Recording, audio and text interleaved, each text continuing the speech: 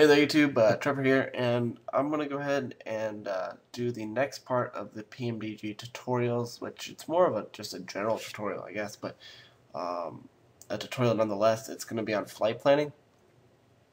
So I realized in my other tutorials that I didn't add anything on flight planning, kind of just made it and assumed that you guys probably knew how to make flight plans, but I thought I'd indulge myself and anybody else who needs it on how to make a simple flight plan. I'm not going to do a legit, fill out a whole card for a realistic flight plan. It's going to be a watered down, basic IFR flight plan for flight sim. So like I said, I'm just covering the basics here just to get you guys up in the air. So first what we're going to do is we're going to go ahead and get your web browser open up. So I'll move that over here. Okay, there we go. And okay, once that's up, we're going to go ahead and go to SkyVector. So skyvector.com is what I use to do my flight planning. Alright, and we are going to be taking off from Daytona Beach. So go ahead and click the flight plan button up on the top left corner. Type in KDAB or wherever you're coming from. Okay, so a flight plan is split up into three basic components. You got your departure, your en route, and your arrival. And then you have your arrival that's split up into your arrival and approach. So right now we need to focus on our departure. We need to get out of Daytona en route to Fort Lauderdale. So what we're going to do first is I'm going to control and left click on Daytona so it opens up a new tab for me. This will make it a little bit easier to navigate. I'm going to scroll down to the departures page, or to where it has the departures. So we got the DPs, the departure procedures. And now I'm going to look for a departure that's going to depart me to the south. I need to be going south towards Fort Lauderdale. So you pretty much just want to look, I believe when I was looking at them, the Lama 5 is the one that I'm going to use. So, and you can look at the chart. It's pretty easy to read, but for the most part what you're going to do is you're going to just be putting it right into the FMC. And the FMC will take care of it. But let's go ahead and look at it. For my scenario, I'm just having it on fair weather, so there won't be any wind, so I'm just going to take off from runway 34. So I'll look down here, or whatever runway you're taking off of, look at the description. It says take off from runway 34, climb heading 342, alright, to 5,000, or as assigned by ATC. Expect vectors to intercept Ormond Beach VOR on the radial 176 to Bitho International. Then via assigned route, expect clearance to field, blah, blah, blah, blah, blah. Pretty much what it's saying is we're going to take off, fly heading 342, and then in a real life scenario, you would have ATC tell us that we're going to go to turn to whatever heading to get to Ormond Beach VOR, and then we would tune into Ormond Beach VOR and track the radial 176 going down. Well, that's one we're probably not going to have ATC unless you happen to have someone on at that time. But what we are going to do is we're probably just going to take off and we'll put in the heading, and then we'll put in Ormond Beach, go direct to Ormond Beach, turn, and pretty much just be on our way direct to Bitho. The radial 176, tracking it. If you know how to do it, then you know what to do there. But otherwise, just go direct to Bitho. So we're going to hit Bitho, okay? With that, we're going to go ahead and go back to our other page, and we're going to put Bitho as our first intersection. So now if we look at the little magenta line, we know that we're coming out of Daytona, hitting that Ormond Beach VOR, which is actually going to be that one. So we can actually put that in there as well if we want to. So, yeah. Bring that up. There we go. So that's what it's looking like so far. Come out, hit Ormond, then come down to Bitho. Alright, well now I'm going to Fort Lauderdale. Well, to make it a little bit easier to judge how I'm going to get there, I'm just going to go ahead and put that in there right now. Fort Lauderdale. I got a general route going direct from Bitho to Fort Lauderdale. Now, from personal experience of flying in Florida and also just general knowledge, it's always easiest to follow the coast if you can. So I'm going to go ahead and go from Bitho down to Treasure. So I'm going to take Bitho direct to Treasure.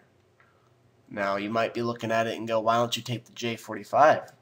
Well, the J45, I can only take that if I went from Oviedo or something that connected on the J45. I can't just directly just jump on the J45 because the J45 is a jetway. It's invisible. You can't see it. It's not there. There's no fix to it, so it's not like you can just plug it into the FMC and go, okay, let's just jump on the J45. It's not like highway.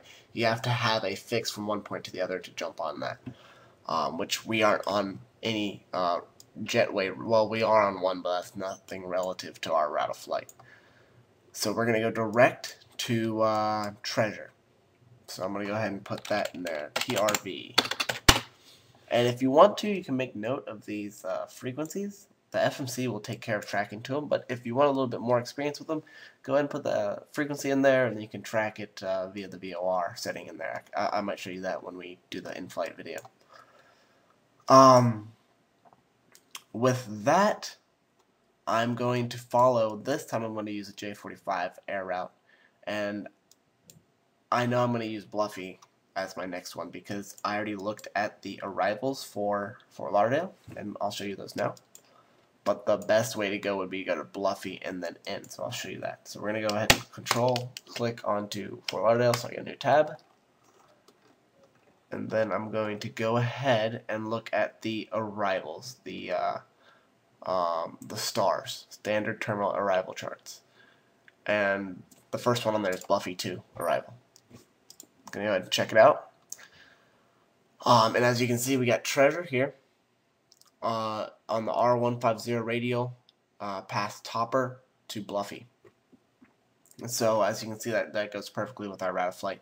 We're gonna hit treasure, hang a left, hit Bluffy, hang another right, and they'll take us straight past Fort Lauderdale Executive. That's one of the even though it's pointing at Miami International, you can still, it's an arrival for the area.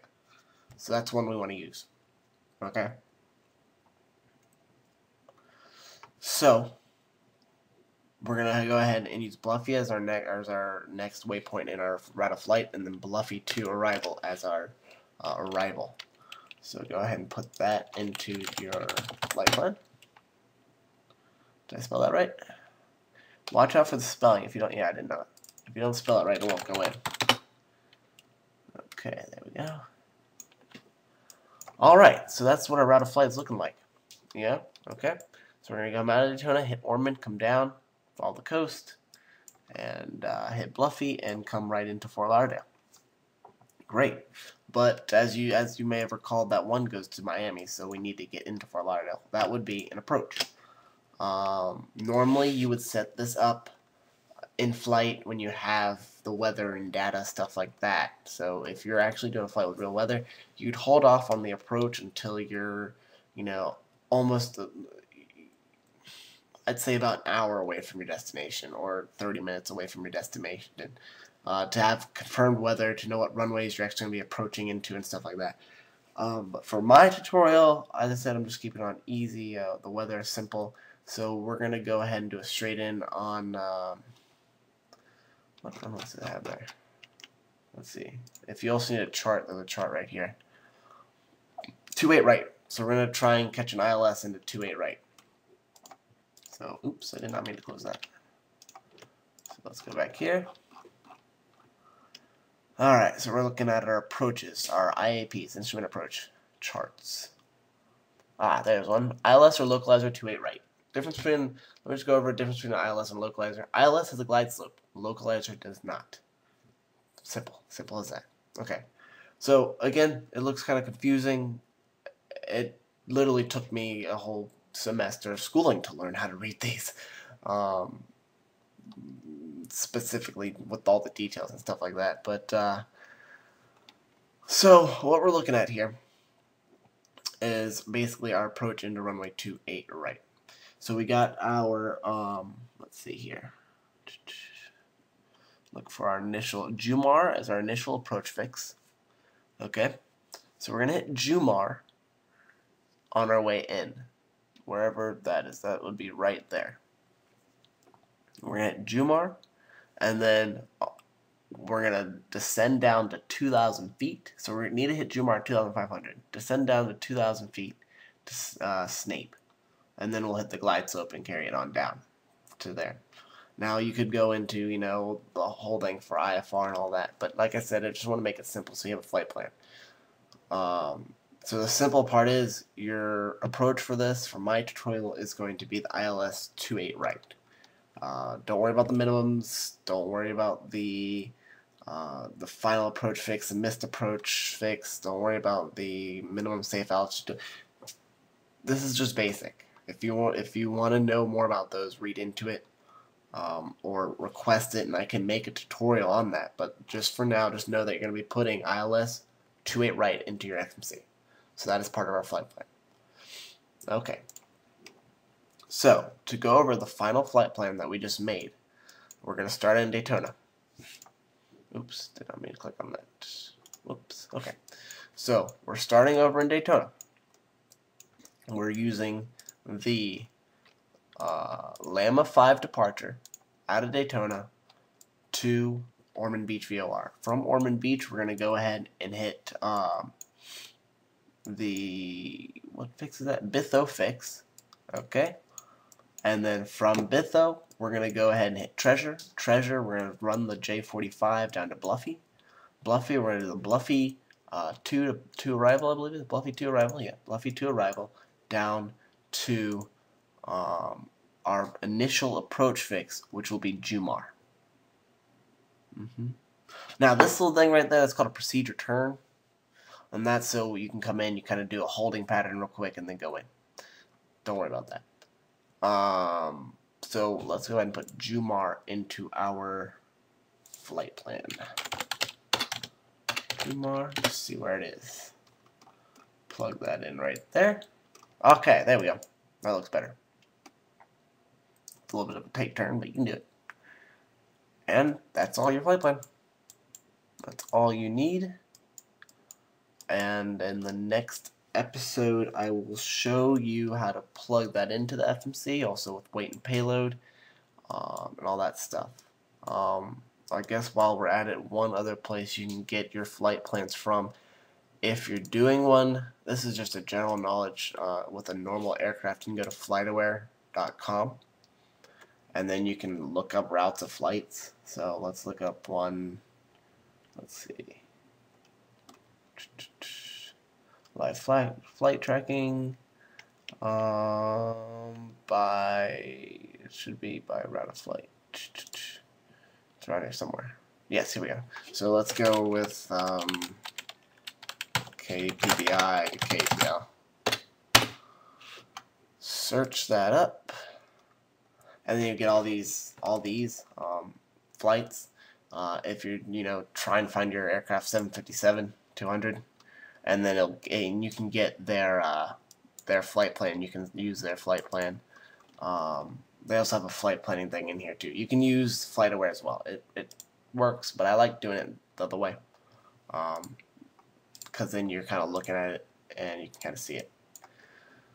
So that's the basic flight plan for our tutorial, and I hope this helped. And tune in next time for using this flight plan in our flight.